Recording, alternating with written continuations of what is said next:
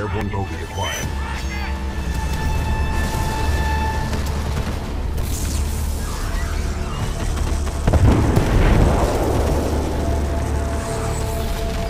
Visual clear. I've got good tone.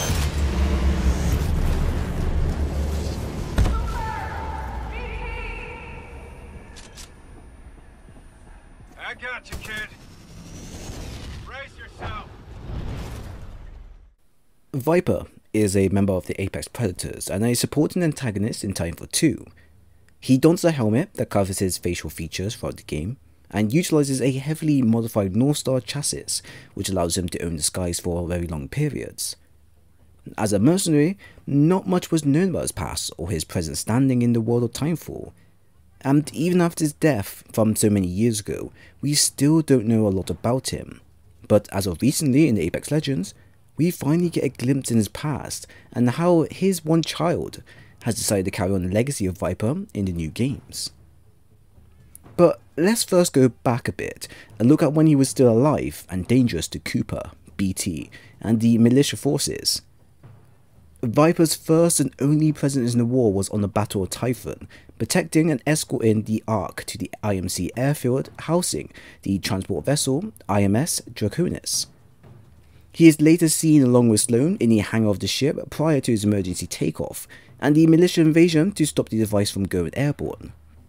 It is from here we finally encounter Viper, who is in his highly modified North Star, who then takes out squadrons of Minister Crow pilots with ease, while also weaving and dodging in between fire. At this point, he would fire a volley of missiles at Jack Cooper and BT, causing them both to fall through the sky and land onto a dropship, piloted by Barker. While both BT and Cooper will work their way to get closer to the IMC transport ship, and gaining some help along the way from the 6-4, Viper would continue to battle against the militia air forces, eventually making his way to the IMS Malta in order to stop BT and Jack reaching the Draconis. The two pilots would then engage in a fierce battle on the outer hull of the battleship, with Viper showing off his air superiority and easily hitting BT in areas that he thought he may be safe. Ultimately, Jack and BT win and land a critical damage to Viper's Titan. With the two believing Viper's dead, they proceed with their current objective, only for Viper to then return and push them both off the ship and into the sky once again. They would land aboard the hull of the Draconis and engage in a frantic melee with Cooper helplessly trying to get BT before it's too late.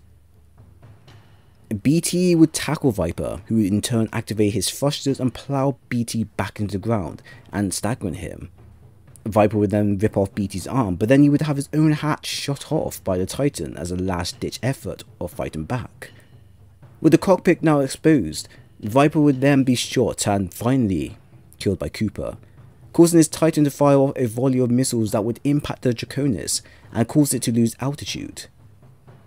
Having been shot at, Viper was left for dead on the crashing Draconis, and from there, that was the last time anyone saw the Merc ever again.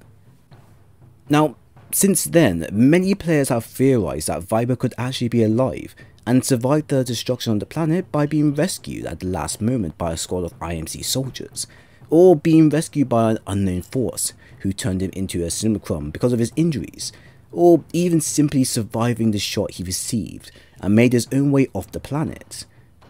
However, this theory has been put to rest in the recent Valkyrie introduction for Apex Legends. From the recent trailer, we actually get to see Viper's face finally with his family. We also briefly get a glimpse as to how Viper tells his own daughter that he has to take on this one more mission before retiring for good, which eventually foreshadows the Battle of Typhon and his timely death. After the events of Titanfall 2 and the overall ending of the war, we get to see a more grown-up Valkyrie, who decides to enter the Apex games to bring honor to her father, and also make use of Viper's Titan's parts as part of her own gear to fight back. Now, we will cover her story at a later date once we get a bit more information around her, but for the time being, this is the story and lore of Viper. Voodoo 1, out. So if you enjoyed the video, then please leave a like and a sub, and also follow me on Twitter. Keep up to date with Destiny and Titanfall 2 content if you do that type of stuff. Link is down below.